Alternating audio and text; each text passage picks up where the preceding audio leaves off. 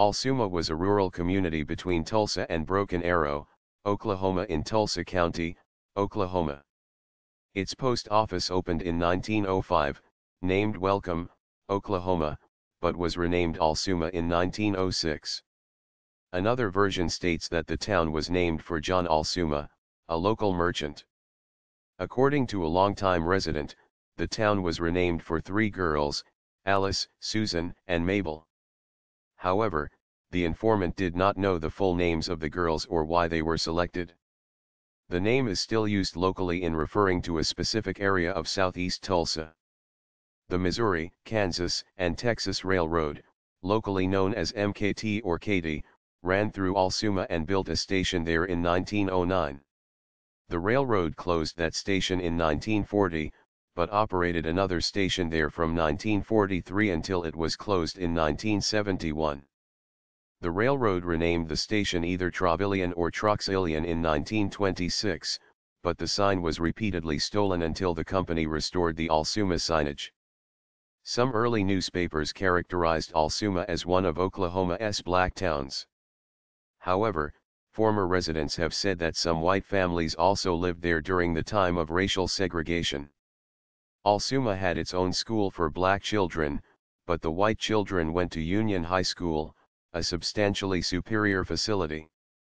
After segregation was outlawed, the black children all transferred to the Union School and the Alsuma School closed permanently.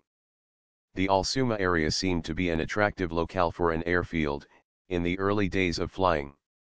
Garland, who owned Garland Airport at 51st and Sheridan Road in Tulsa County. The facility was later renamed Garland Clevenger Airport, and by 1934 it was known as Tulsa Commercial Airport. The airport moved a short distance to the southwest, but still in the vicinity of Alsuma, by 1937. Oilman Walter Brown bought the facility in 1951, renamed it Brown's Air Service and soon began to upgrade it. He added hangars, paved runways, and a combination office/restaurant building. The city did not extend city services to that area for several years, and did not permit new construction in the area during that time. Tulsa proposed to redevelop the area as an industrial park in 1969, under the aegis of urban renewal, and rezoned the entire area for industrial use. It finally completed extending the sewer and water systems to Alsuma in 1971. Few physical traces of Alsuma still exist inside the Tulsa city limits on 51 Street between Mingo Road and the Mingo Valley Expressway. Alsuma had its own park, where both black and white children played during the era of segregation. 51st Street as a recreation area, but it is used primarily for storm water retention. There are soccer fields in the pond area, but all playground equipment has disappeared. There are still some residences remaining, but officially Alsuma is regarded as a ghost town.